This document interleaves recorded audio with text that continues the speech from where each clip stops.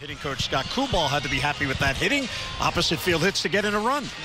Yeah, they were nice. It was a nice first inning. We got the nice bunt by Dickerson to lead it off with a walk, and then obviously a couple 2-strike hits. Those are always nice, especially when you're driving a run.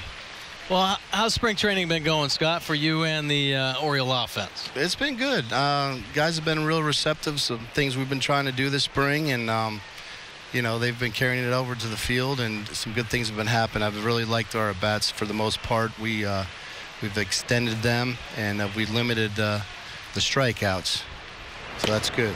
What things are you trying to implement that you hope will make the team better hitting? Well, I mean, I think there's just, you know, just the mindset going up to the plate, you know, getting a good pitch to hit. That's the kind of the industry talk. But, you know, if you can eliminate chase early in the count and late in the count, you're giving yourself a chance. And, you know, these guys are so good that if they get a good pitch to hit, they're going to put it in play hard somewhere. And it was indicative of that this first inning. Hey, Scott, how much are you monitoring Jones and Machado and Castillo out on the road? Well, we're always keeping updates on them. You know, obviously, anytime we get a chance to see them on TV when they're playing, I try to do that and watch some of the bats. I saw Wellington's opposite field home run and Jonesy's game winner last night. So, you know, we're always staying on top of those guys, and if they need something, we'll get something out to them. Now, with those players away, and they're all three you mentioned regulars, that's giving other players a chance to perform here and show you and Buck Showalter what they could do. Has anyone really stuck out and really has impressed you here? Well, I mean, you know, there's been a couple guys. I mean, you don't want to name just one or two. I think that all the guys are going out there competing. We've got a great group. You know, Chris Johnson, you know, has been playing every day at third and getting a chance to play every day and see what he can do. He looks a lot freer this spring.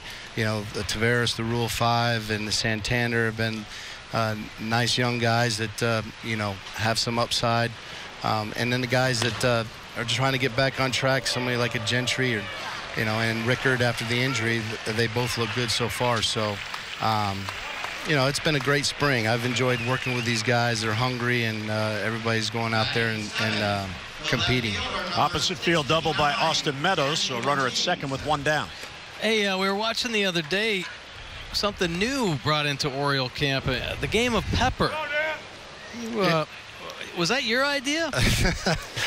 I knew, Bordy, you'd bring that up, but that's an old school. That's old school there. You know, every time you come to these ballparks, you see the big sign that says no pepper. And, you know, Buck and I talked about it a little bit in the offseason, and then we kind of brought it up about a week ago and said, hey, why don't we introduce the pepper to these guys and make it fun. You know, it works a lot of things, you know, controlling the bat, you know, making you hit to each fielder.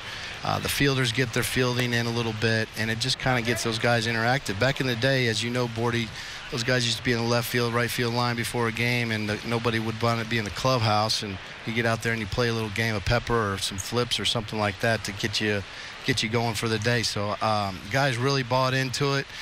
They were energized, and they had a lot of fun with it. So I think we'll continue it. That's awesome. So the pepper games, there's a bouncer to short. Janich will play it to first, Meadows to third, and two down. And for our viewers, here's the pepper games that Mike and Scott are talking about. That hand-eye coordination, right, Scott? Yeah, you know, you know, a lot of people say that it's just kind of crazy, but you know, when these guys get into it and they can control the bat, it kind of gives them a sense of just, you know, knowing what they're trying to do. You know, you hear a lot about, you know, the strikeouts and making contact and all that kind of stuff, and not that that's going to help, but you know, it gives these guys an understanding that if I control the barrel and, you know, put a good swing on a ball, I can move it around where I want to, just like Trumbull did, and then a base hit to 2 strikes to right field ground ball. I mean, those are big hits right there, and that's how you get 100 RBIs every year. Well, you talk about bat control, and really, isn't that the key? I talked to you before about even teaching younger kids how to hit.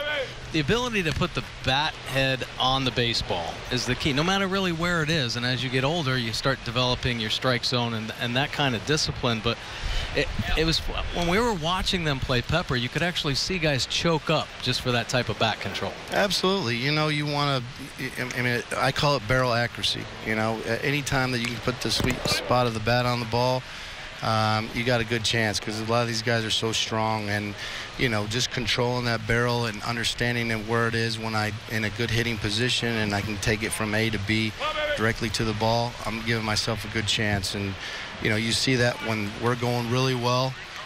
It doesn't matter who's up there. A lot of good things happen. So that's what we're kind of trying to emphasize this spring and hopefully carry it over in the season. Well, Scott, I know it's a lot of hard work for the coaches, long days, night game last night, Fort Myers, and right back at it today. We appreciate the visit and continued success. Well, thank you very much. We won't have to worry about that shutout now. We got 2 on the board. So. There you go. That's Scott Coolbaugh, the Orioles hitting coach, joining us from the first base dugout.